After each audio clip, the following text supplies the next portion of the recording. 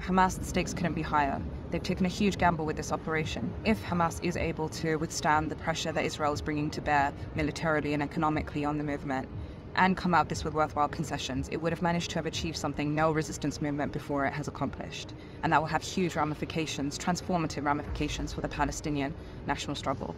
For the PA and Fatah, this is a direct challenge to their leadership of the Palestinian national movement. They have failed to build a viable Palestinian state in the post-Oslo era, and Hamas's success in this war could mean that they lose any credible claim to leadership.